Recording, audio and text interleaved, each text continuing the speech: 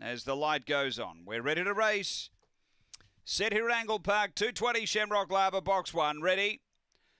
Racing, good line out, speed, you rascal girl out deeps, pushing on. Corborn Zebra came out quickly. Shamrock Lava booting up near the inside. They go to the first bend, and with the assistance of the rail, Shamrock Lava holds early. Corborn Zebra, who pushes on to lead. Then came Christopher Rose behind those. Red Aramis, you rascal girl.